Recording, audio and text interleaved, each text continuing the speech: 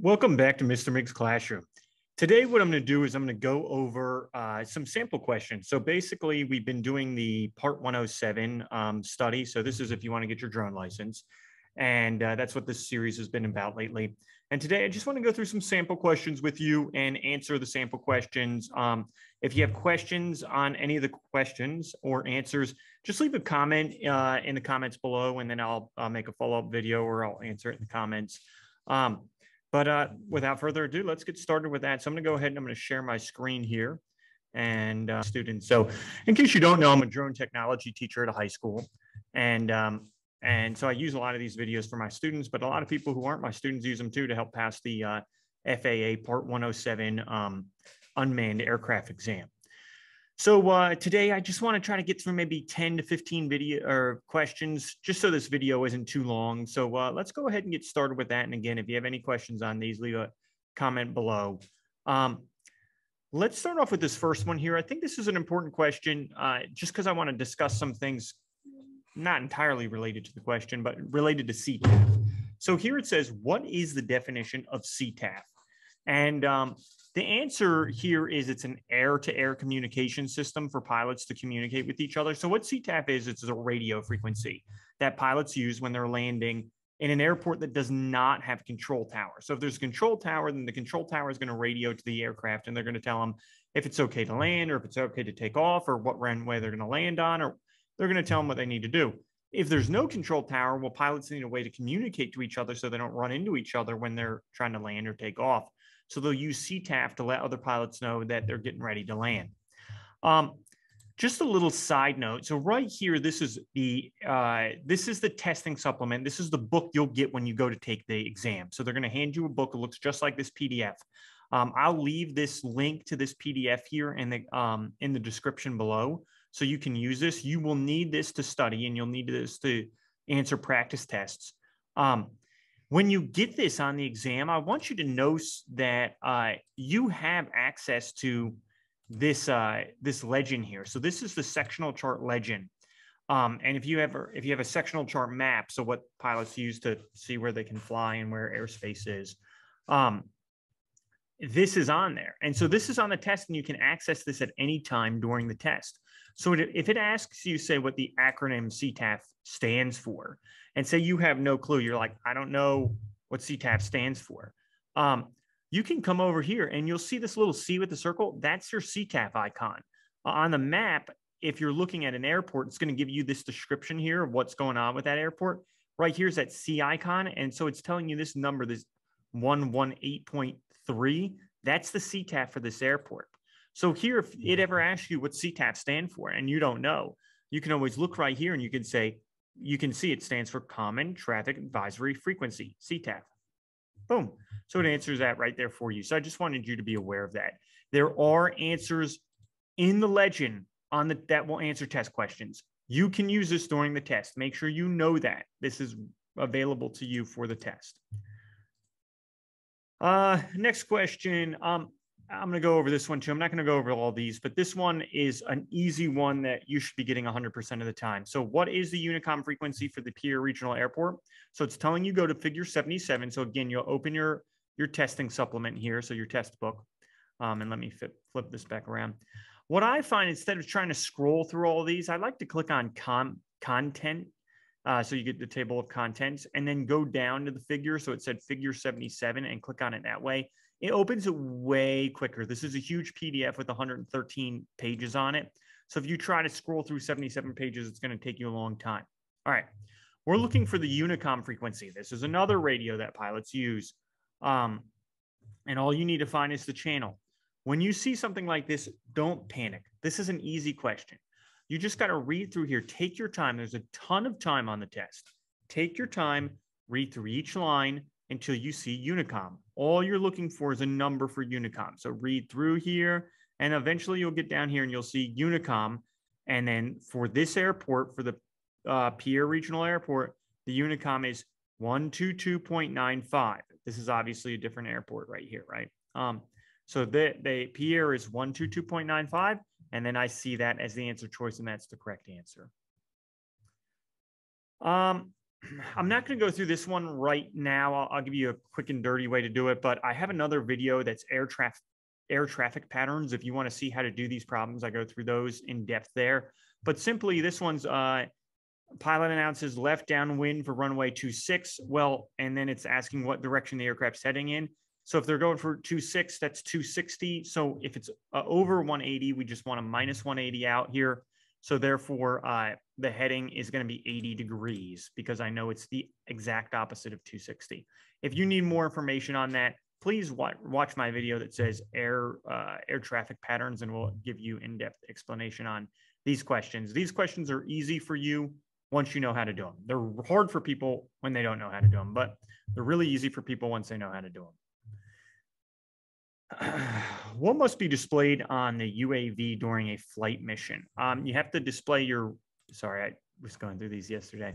So you have to display your registration number. Don't let that get confused with the FCC registration number. FCC is the Federal Communications Commission. They do not regulate airlines. The FAA is what regulates aircraft and drones and anything else that flies in the sky. So you have to have your registration number on your drone if your drone weighs more than 0.55 pounds. If it doesn't weigh more than 0.55 pounds, you don't need a registration number. But if it does, you have to have it on the drone. Getting in a state of overbreathing where you are exhaling more than you are inhaling is known as hyperventilation. Hyper, the prefix here, is too much, or hypo is not enough. Think of O is below. O is below. So you're overbreathing, so too much breathing. So it's hyperventilation. Ventilation is breathing, right? If we were talking about being too hot or cold, hypothermia is where you're too cold, right? O is below. So you're overbreathing, hyperventilation. Which is the correct traffic pattern departure procedure to use in a non-towered airport, meaning there's no control tower? The answer is whatever the FAA says it is. So comply with any FAA traffic pattern established for the airport. This is one of those tricky questions. The FAA loves making tricky questions. Basically, that's what they do, is they just set tricks and traps for you in this entire test. And you need to know how to avoid those tricks. This right here is a trick question. It's not even a wrong answer. Well, it's kind of wrong, but it's not a bad answer. Make all turns to the left. So normally when an aircraft is landing or circling an airport, they are making left-hand turns. But that's not always. You know, normally or usually or most of the time is not the same as saying always. So make all left turns. The other thing is, if there's an airport where the FAA says make right-hand turns, then you comply with that. You make right-hand turns. So just be aware of that. Don't get tricked up by this. Yes, normally, and that could be a question in a different, that could be an answer to a different question. What direction do pilots normally turn in when, or aircraft normally turn in when circling an airport? They usually make left turns, but you're supposed to do whatever the FAA says to do. Which aircraft has the right of way over all other air traffic? An aircraft in distress. During a flight of your small UA, you observe a hot air balloon entering the area. You should yield the right of way. So as a drone pilot, you're yielding the right of way to everyone else. Refer to figure 20. Okay, so yeah, we should have unmarked these. I can't like unclick them. Sorry, I went through these yesterday. But okay, well, let's go to figure 20, and we're looking for this NFE airport, and we want to figure out what airspace it is. So again, I'm just going to click on contents rather than trying to scroll all the way up. There's figure 20. So that's going to take me over to figure 20.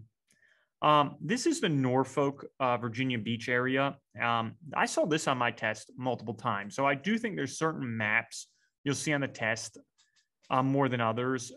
For example, I also saw Dallas Fort Worth on the test like 5 times. Right here is that NFE airport. It's really hard to see. The hard thing with this one is just trying to find the NFE airport. What I like to do is look for the ticker symbol, that NFE. It's always going to be at the end in parentheses there. Like JFK, John F. Kennedy Airport's called JFK, Raleigh Airport's called RDU. So, you know, use that. Once you find it, it's not so bad. The hard thing with, airspaces like this is there's a bunch of airports, as you can see, airport, airport, airport, or landing strip, airport, airport, airport, airport. So you got to find it. Once you find it, then we see a dashed magenta line. Dash magenta is Class E. That's the answer to this question, Class Echo airspace.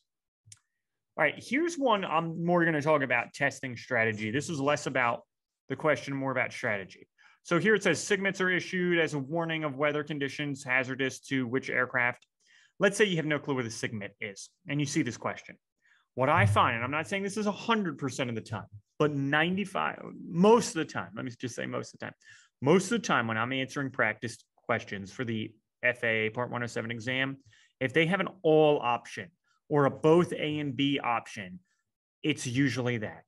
I actually haven't seen any questions where they have an all option or both A and B option, and that's not the correct answer. It's usually all of the above or A and B when that's a choice. Now, if you have reason to believe that it's only small aircraft, right, or it's only large aircraft, right, or it's not the both, or it's not the all option, then pick that. Don't go with, oh, Mr. Miggs said that it's always all if you see all. No. I said, usually that's what I see. And if you have no clue, go with that. Like if you see this and you're like, I don't know what a SIGMET is, go with all aircraft then. In this case, that is the correct answer here. But I just find most of the time, if that's an option, it's usually the right answer. And if you have no clue, go with that as a guess and move on. Let's see. Let's move on. I want to hit some certain ones. I'm going to skip that one for right now. I'm going to skip this one. This is outdated, so I'm going to skip this, and I'm going to come back to that in a different video. Figure 24, Area 3. I want to hit a lot of the map ones. What other aviation activity can you expect near the Tri-County Airport? So let's go to Figure 24. Again, I'm just going to click on my contents and scroll down to 24. And unfortunately, I got to flip this map. The one thing is, because this PDF is so large, it just takes so long to get these. So area to get these right. So it takes a long for it to update. Okay, here's the Tri-County Airport.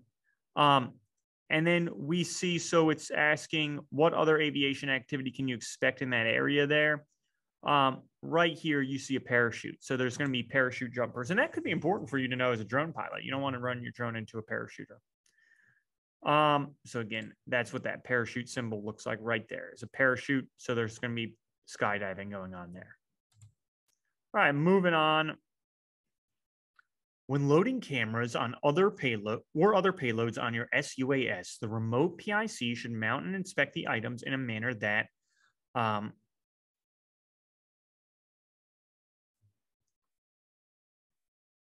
that does not adversely affect the center of gravity. That is the correct answer here. So you want to be careful when you're loading anything onto your UA that you're not going to throw off the center of gravity, because that's going to obviously cause problems with it having lift. Let's see. Okay, I'm not even going to go to the figure here. Sometimes they'll give you a question where it says refer to the figure 80, and you don't even need it. This one, it's debatable whether you need it, but again, some just test taking advice here. What's the minimum visibility required at the area surrounding the Crawford Airport? Okay, when you're flying a drone, the minimum visibility is 3 statute miles. Even if you're in an area where for manned aircraft, it's only 1 statute mile, right? You're required to have 3 statute miles of visibility when you're flying a drone. Now, that doesn't mean that you have to be able to see your DJI Mini 3 miles away. Obviously, you're not going to be able to see the DJI Mini. They're like this big, and they're hard to see. You're not going to see it 3 miles away. That's not what that means by 3 statute miles of visibility. It means you can see 3 miles. So it means if there was an airplane on the horizon, or if there's a tower in the horizon that's 3 miles away, you could see it. Some days, if it's cloudy or rainy or foggy, you can't see 3 miles away. If you can't have at least 3 miles of visibility where you can see 3 miles away or more, then you're not allowed to fly your drone. So whenever it's asking a question, you're going to fly your drone at this airport, what's the minimum visibility? For a drone, it's always 3 statute miles. Now, this question didn't say anything about a drone. It said just what's the minimum visibility required at the airport surrounding, or in the area surrounding Crawford Airport. What I find, now there could be times for manned pilots where the answer is not 3 statute miles, but what I find is for these questions, every time I've seen a practice question for these, the answer is always 3 statute miles, even if it doesn't say a drone. There are other times where, like for manned aircraft or in certain airports where it's not 3 statute miles, it'll be 1 statute mile or 5 statute miles. But from what I see, if you're confused and you're not sure, just go with 3 statute miles.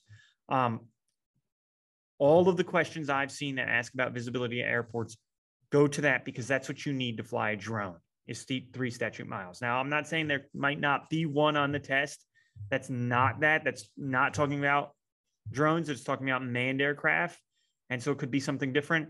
But if you're unsure, I would go with 3 statute miles. That's what I would do. According to some law, a SUAS is an unmanned aircraft system weighing less than 55 pounds. This is what I mean by the FAA liking to set tricks and traps. This is such like a mean question. We know that our Part 107 license gives us the right to fly anything, well, really anything under 55 pounds. But for it to be registered, it has to be between 0.55 pounds and 55 pounds. Those 2 numbers are important. What's tricky is it less than 55 pounds or is it 55 pounds or less? It's less than 55 pounds in this case. If it's 55 pounds, your Part 107 license does not qualify you to fly it. It's too heavy. If it's 54 pounds and 5 ounces, you can fly it. Let's see. We already talked about this, required visibility. Time critical information on airports and changes that affect the nation's airspace are provided by, okay, so this is NOTAM, so notice to airmen. So say the president's in an area, the FAA might send out a NOTAM telling all aircraft, hey, don't fly here. Here's a temporary flight restriction due to that. Or maybe if there's an air show, they'll put in a temporary flight restriction. So that's what NOTAMs are. And just as a side note, you can check them at 1-800-WXbrief.com is what it will say. And I know that sounds like a bogus website, but that's what it is. So NOTAMs are notice to airmen, and they are there to block off airspace or put a temporary flight restriction when the FAA deems it necessary. Okay, here's a good one. When you're using a small UA in a commercial operation, who's responsible for briefing the participants about emergency procedures? Whenever it asks who's responsible, if it asks you who's responsible, and then whatever the situation is, it's almost always the remote pilot in command. And that's you, right? If you have the Part 107 license, you're the remote pilot in command, you're responsible.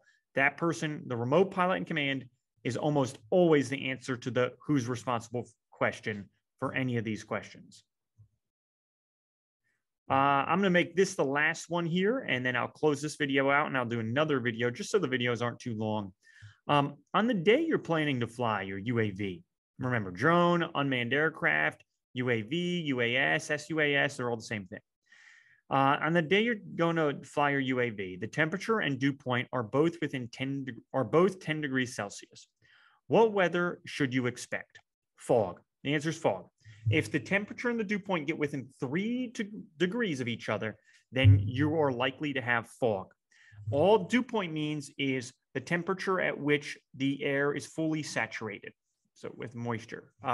So therefore, dew point can never be higher than the actual temperature, because then the air would have more water in it than it can hold, but you can't do that. So when the dew point hits the temperature, you're going to get fog because that saturation has to come out eventually. And so that's what's happening there, is you're going to get fog when the temperature and the dew point are the same. And when they're within 3 degrees of each other, you can expect a high likelihood of fog. If they're more than 3 degrees apart, then you're not as likely to see fog. Okay, well, that's the last one I wanted to hit. Yeah, I'll go over some more in a different video. So thank you for watching Mr. Mig's Classroom. If you have any questions, please leave them in the comment section below. Watch my other videos that I'm going to post on these, and so we can go through more of these, because I'm telling you, just repetition on doing these questions, going through these questions helps a lot for passing this FAA Part 107 exam. Yeah, give me a thumbs up and throw some comments in the comment section if you have any questions. I will see you next time. Thank you for watching.